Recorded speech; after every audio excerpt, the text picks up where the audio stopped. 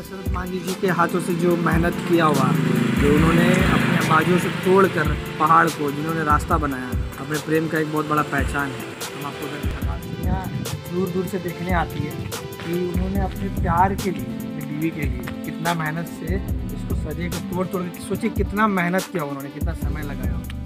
काफ़ी ऊँचा रहा था उस वक्त, अभी धीरे धीरे समय के कारण टूट नहीं, और कुछ ये नीचे भी तो भराया हुआ है ना, रोड जो बनाया गया है इसमें भी कुछ भरा गया है। दशरथ मांझी जी ने सिर्फ अच्छा, इसका अपोजिट साइड आप सीन देखिए, भी काफ़ी लंबा है, बहुत दूर तक तोड़ा गया है। देखिए, तो दशरथ मांझी थे, इन पर एक बहुत बड़ा मूवी बनाया गया था, है ना, माउंटेन मैन।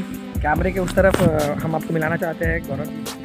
जैसे नमस्कार, मैं गौरव जी, और ये यूट्यूब चैनल जो मेरा ही है, इस तरह का सपोर्ट है। हाल में ही एक मूवी बहुत चर्चा में रहा, द माउंटेन मैन, ओके, है ना, और ये हमारे एक बहुत ही प्रसिद्ध एक्टर नवाज सिद्दीकी जी ने रोल में दिखाया है, दशरथ मांझी जी के रोल में। बिल्कुल बिल्कुल। और उन्होंने ये दिखाया कि कितने संघर्ष करके, है ना, कोई स्वार्थ नहीं था उनका, कोई स्वार्थ नहीं, बिल्कुल बिल्कुल। कितना संघर्ष करके ये लोगों के लिए एक नया रास्ता बनाया। कहा जाता है इनका जो रास्ता था वो इस पहाड़ी एरिया से घूमकर जाना होता था, बिल्कुल, है ना, उनका जो मेन मार्केट था, हाँ जी, लगभग 20 से 22 किलोमीटर की दूरी रही होगी।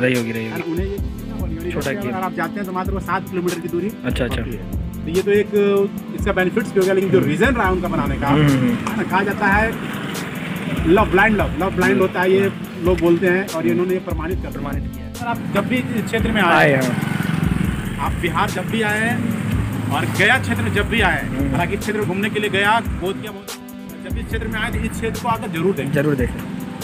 और एक बात और आपको बताना चाहेंगे जो इम्पोर्टेंट है, जैसे क्या कि ये जो आप पहाड़ जो तोड़ा हुआ देख रहे हैं, ये पहाड़ काट के बनाया गया है, तो काटने के लिए उनके पास बहुत बड़ा औजार, ये मशीन नहीं रहा। अच्छा जी। वो अपने हाथों से एक हथौड़ी और एक छेनी के माध्यम से, छेनी बोलते थे लोहे का औजार होता है, एक छेनी और एक लोहे के माध्यम से इन्होंने तोड़कर इतना बड़ा, काफी संघर्ष और काफी मेहनत लगा गौरव जी। संघर्ष समझना चाहते हैं तो इस तरह का एक पत्थर लीजिए और इसको आप तोड़ के दिखाइए, कितनी देर में आप छेनी तोड़ सकते हैं, और फिर इसका अंदाजा लगाइए।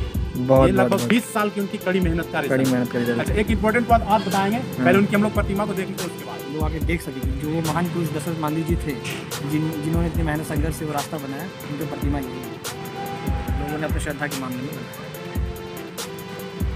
ये लोगों का एक प्यार भी है पूरी, और लोगों के लिए मिसाल भी है, जो लोग आके देखे और इसको देख के समझे। इन्होंने अपने माध्यम से एक बहुत बड़ा मैसेज दिया उस जमाने में जब लोग सोच नहीं सकते थे।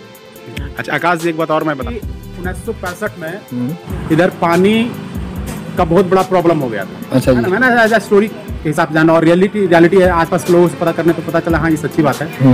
जब इधर इस तरह का घटना हुआ था 1965 दशक में, तब उस वक्त इस क्षेत्र में जितने भी लोग थे, है ना, वो अपनी जीवन यापन के लिए इस क्षेत्र को छोड़कर चले गए थे। अच्छा, है ना, और ये स्टोरी उसी टाइम का, ये मेहनत उसी टाइम का है जब वो स्टार्टिंग किए थे, तो 1965 का दौर भी उनके साथ गुजरा।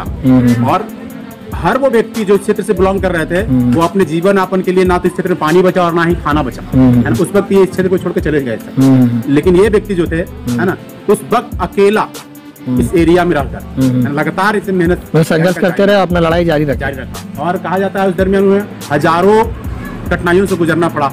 मैंने सुना उन्हें एक सांप भी काटा, गवर्नमेंट से मिलने के लिए पैदल यहाँ से दिल्ली तक चले, पैदल तय कर लिया इन्होंने।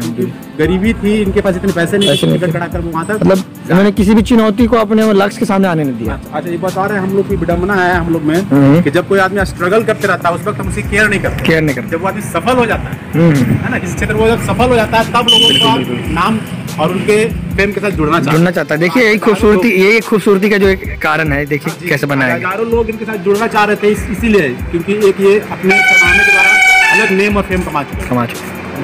और बदकिस्मती हम लोग की, इनका दर्शन नहीं कर पाए, है ना, हम लोग भी उस वक्त जाने जब ये इस दुनिया में नहीं रहे। और हमें लॉकडाउन ने एक बहुत अच्छा सौभाग्य दिया कि इस जगह पे पहुंच के एटलीस्ट हम इनके माध्यम, अपने माध्यम से कुछ ऐसे दर्शकों तक ये वीडियो पहुंचा पाए जो यहाँ तक विजिट नहीं कर सकते हैं। हम भी आप चाहेंगे, जितने भी हमारे दर्शक यूट्यूबर के, कि जब भी इस क्षेत्र में आए तो जरूर आए, है ना, ये एक श्रद्धा के रूप में भी, और एक पहचान, एक अलग जगह है, और आपको यहाँ से कुछ ना कुछ सीखने को ही मिलेगा, है ना। मैं अपने मित्र आकाश जी जो लंदन से आए हुए हैं, है ना, हमारे साथ, और इसके साथ इस ब्लॉगिंग को यहीं पे हम लोग बंद करते हैं।